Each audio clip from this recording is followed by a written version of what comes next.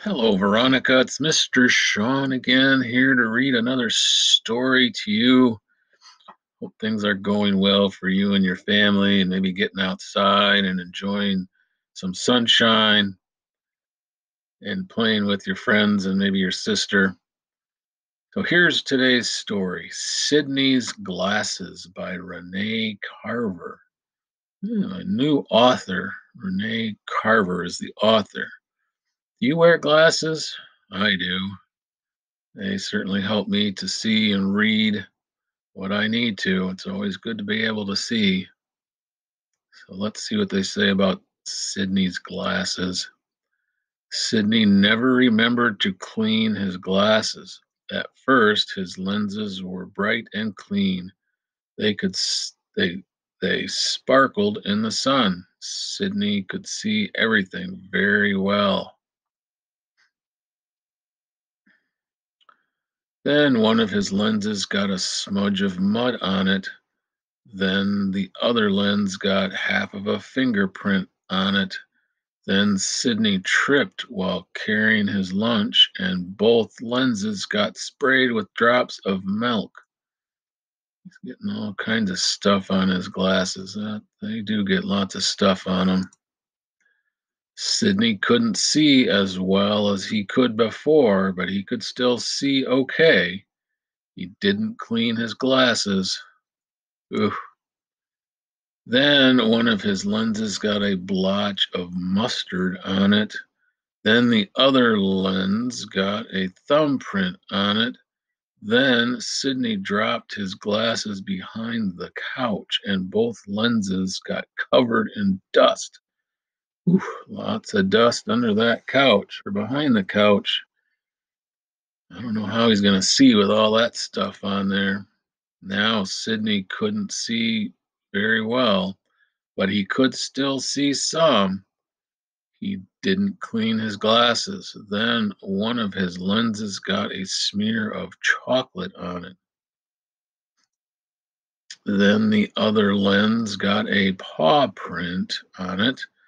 Then Sidney poked his head under his bed to find his baseball mitt, and both lenses got covered in cobwebs. Oh, yeah. You know what cobwebs are? See the spider making this web? Those are called cobwebs. Even though it's a spider web, we call them cobwebs. Look at his glasses. Holy smokes. He's got all kinds of stuff on him. I don't know how he sees it all. Now Sidney could barely see at all. However, it was time for his baseball game, and he was late. He didn't clean his glasses. This does not sound good for Sidney. He's going to play baseball with glasses he can hardly see out of. Sidney stood in the outfield. His lenses didn't sparkle in the sun. They were covered with gunk. Uh-oh. Somebody hit a fly ball to him, it looks like. Let's see what happens. Crack! The batter hit the ball hard. Sidney squinted up at the sky. He saw the ball sailing over his head. Uh-oh, let's see if he can catch it. Sidney ran backward. He couldn't see the ball. He couldn't see anything. His glasses were too dirty. Uh-oh, what do you see here behind him? Looks like a pond. He's heading for the water. Let's see what happens. Splash! Sidney fell into a pond. He scrambled to his feet. He rubbed his glasses on his wet uniform and put them back on. So what do you think happened now? He looked down. Floating next to him was the ball, but at least he could see again. Yep, he got all the gunk off because he fell in the water.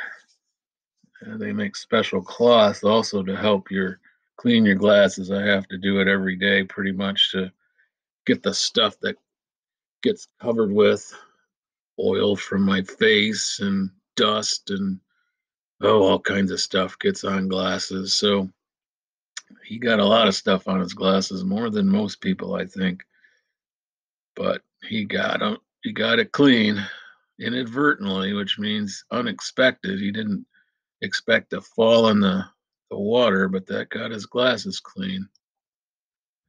Why isn't Sidney able to catch the baseball? Why do you think?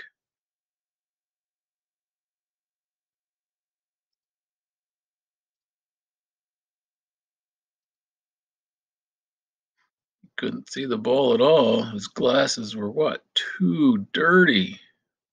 Whew. Why can Sidney finally see better at the end of the story? Well, he rubbed his glasses on his wet uniform. That got all the gunk off of him. So, how do you think he felt after he fell in the water?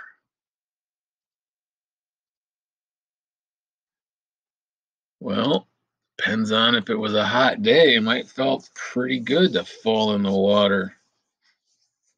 Or if it was a cold day, it'd be pretty chilly. You might want to take the uniform off and get some dry clothes, but if you're in the middle of a game, you really can't do that.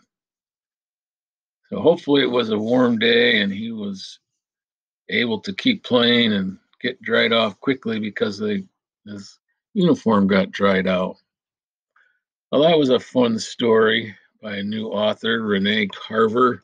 Let's see if she has more stories as we move forward, continuing to read these stories. I hope you are getting these stories and are able to listen to them. I enjoy recording them for you. All right, Veronica, until next time, bye bye.